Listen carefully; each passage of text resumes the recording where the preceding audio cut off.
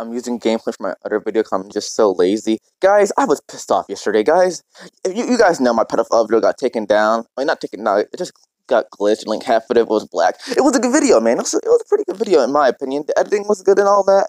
But yeah, guys, I'm not doing gameplay content anymore.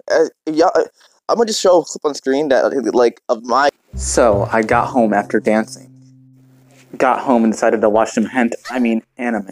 Suddenly I get a DM. It reads, "Hey, you gonna do another stream soon? I'll be there." So that's what I did. August 29th, 2022.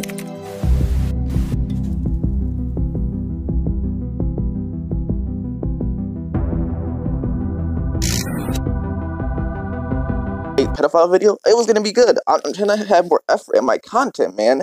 I'm averaging around 90 views, I guess, now, and it's just amazing, man. I don't know why I'm making this video. I'm just telling you that, guys, I'm not doing gameplay anymore. Well, guys, well, kind of. Okay, well, when school's coming in like 7 days, I'm still going to do streams. I got you, man. I got you. Still trying to reach 600, man. I'm probably going to not have that many views because of fucking school, but, like, you know.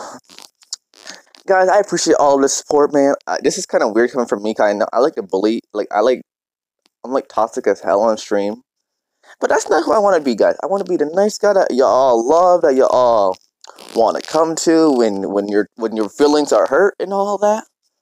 But I just had to say that I hate that my video got taken down. But you know, instead of crying in the corner, I'm gonna make a new video. I got you guys. A new video's coming soon, and it's gonna be good.